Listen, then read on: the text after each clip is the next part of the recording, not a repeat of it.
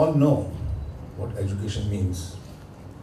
And we all know that how media education is so important in today's terms, when the communication has become so easy, from king to pauper, a poor man to prime minister, you can communicate. But what you want to communicate? Media is a device, and we are having tools, technology, which we are training students here. But what we are communicating is the most important part of our education. This is what I always feel. I really wish that when I was a student and when I was hoping to become a journalist, a place such as the St. Paul's Institute for Communication Education had existed, and I could have come here. Well, there was no time machine available at that in those days. There still isn't.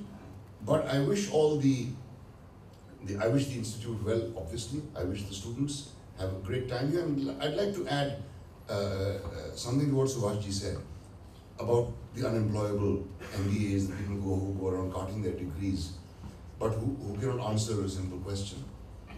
To those who come here, and to the instructors too, I'd say this. Do not feel that you've learned everything in the 6 months or the 9 months that you're going to spend here. Remember that you're only being able to learn the alphabet while you're here.